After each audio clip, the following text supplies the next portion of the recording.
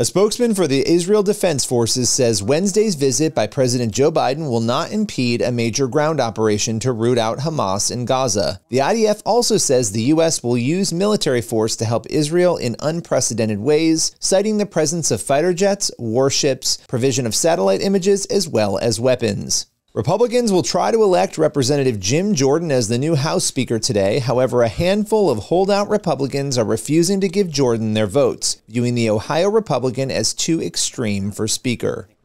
And police in Belgium have shot dead a suspected Tunisian extremist accused of killing 2 Swedish soccer fans in a brazen attack in Brussels.